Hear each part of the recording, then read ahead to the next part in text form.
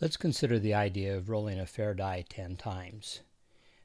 Because it has 6 sides, we'd expect any one of these numbers to come up an equal number of times. Watch the numbers that are coming up here as we roll this die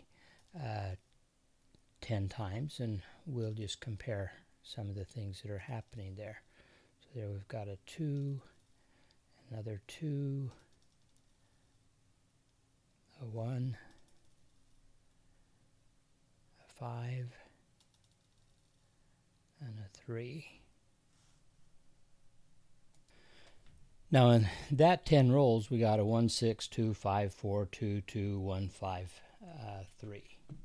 Okay, let's run the experiment again, and you count and watch what numbers show up. There'll be different numbers, of course.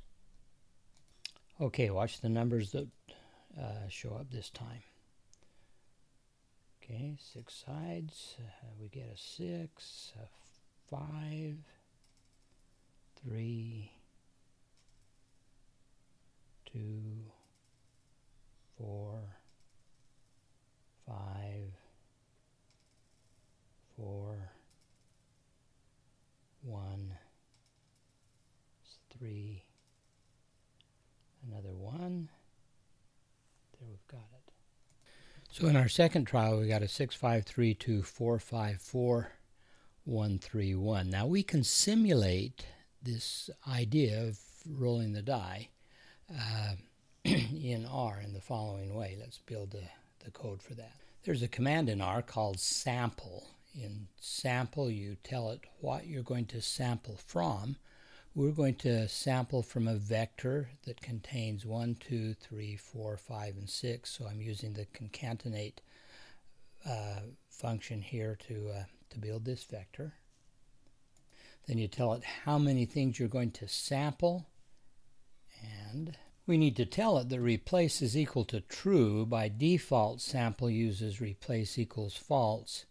And what we mean here is that each time that we sample these 10 samples, we'll always pick from all of the numbers, rather than once something is picked, we ignore that number.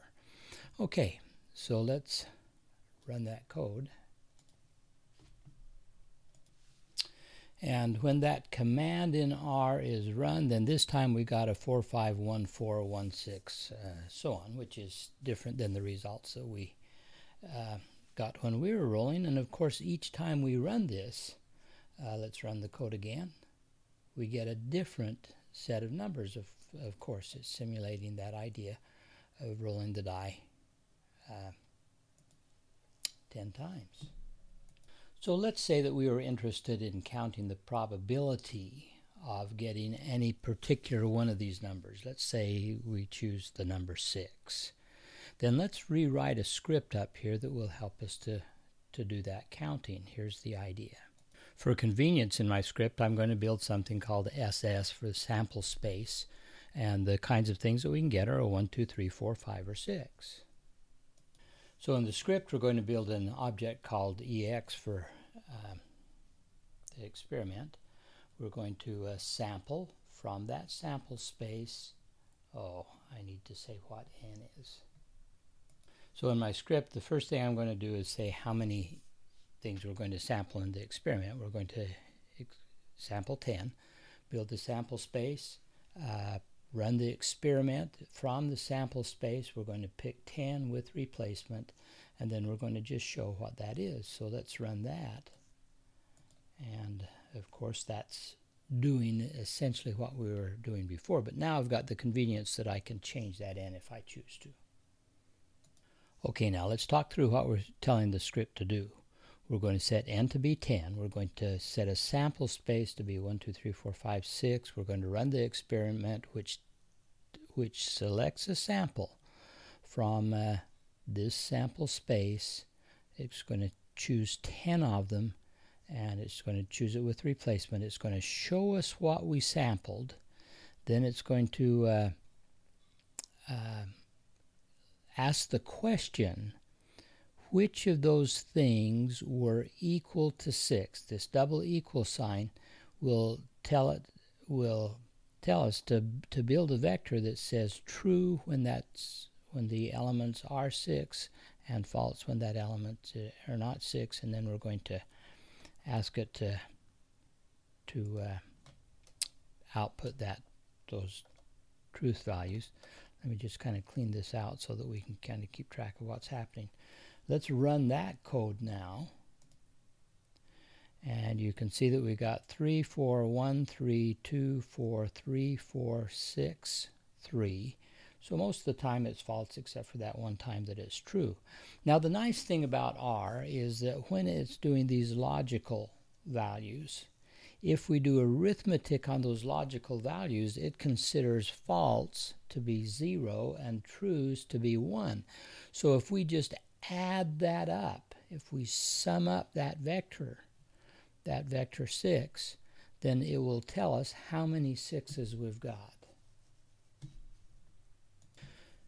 So let's clean the console up a little bit so we can see the new input. Let's run that code, and there we're getting those values.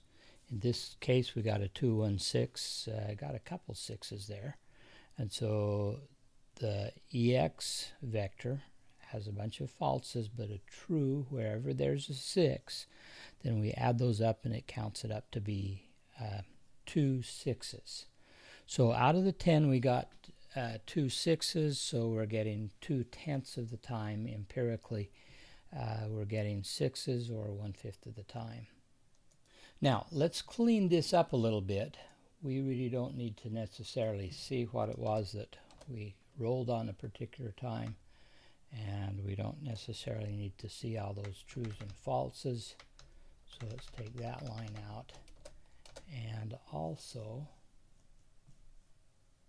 so that script we could run each time that we wanted to, and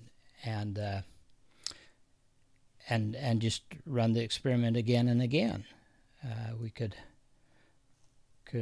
run that time and again and see we got 0 that time, another 2, a 0, a 1, 3 6s, 0 6s, 1 6, and so on. Okay, now what we'd like to do though is compare what happens as this n gets larger. We would expect, because of the rule of the law of large numbers, is that as we do this more and more and more, this value will get closer and closer. The number of 6s will end up being 1/6 of the number of rolls that are done. So let's build a script that will help us compare that information. Now let's examine this script a little bit. The syntax for a for next loop is this. You say for, n is going to be the counter here, and as long as n is in 10, 50, 150, and 1,000, so it's going to do it for those set of numbers, it's going to do whatever's in this squiggly brackets. So it starts out with n is equal to 10, then it runs that experiment, samples from 10, it finds out how many 6s, it finds out which ones are 6s, it counts up those number of 6s, and then it's going to print a vector. We're using the concatenate function again. It's going to tell us how many we selected from, the number of 6s, and the number of 6s divided by n, what the probability is of getting that number of 6s. And then of course the squiggly bracket ends that do loop. So that's what we're going to run. Let's clear some space here and run this a few times. So there we're running that code. Let me make this more readable. So when we selected 10, we got about a 20%. 50, we got a 26%. And this number right here, you'll notice each time we run that, as the number of rolls that we make increases, this number gets closer and closer to 1/6. Just notice what 1/6 is. We can do that calculation right here so that we know what we're aiming at. 1.66 repeating. So let's run that code, run that code, run that code, run that code, run that code, run that code. That's the rule of law numbers, of large numbers, is that as this n gets bigger and bigger, this is going to get closer and closer to the theoretical probability. Okay.